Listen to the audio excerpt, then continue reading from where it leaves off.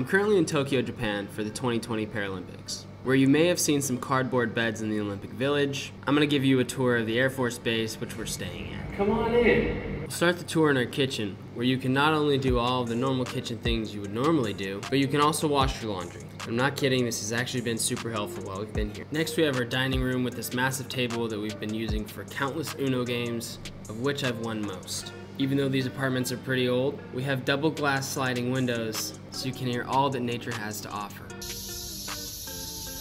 I've been told those are called cicadas and they're always that loud. Next we got our living room. Don't really use it, but it's nice to have. Then you go down this hallway into the 3 bedrooms and the bathrooms. This is my room. It's super simple. You got everything you need, and best of all, the beds are not made of cardboard. Bathrooms are great as long as you follow this one rule. Don't forget to use the dude wipe.